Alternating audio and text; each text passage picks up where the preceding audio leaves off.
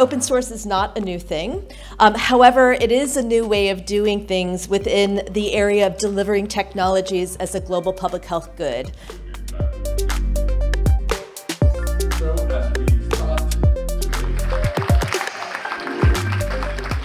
The Open Source Program Office, OSPO as we like to fondly call it, just formalizes its efforts. It brings together and centralizes how we do things.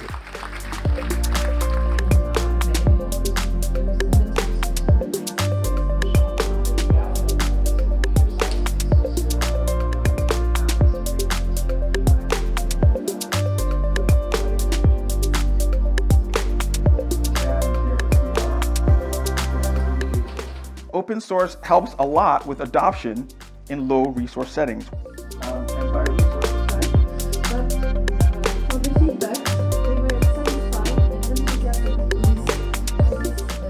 And for us at WHO, digital health is a core pillar of how we support member states in their journey to achieve universal health coverage and health for all.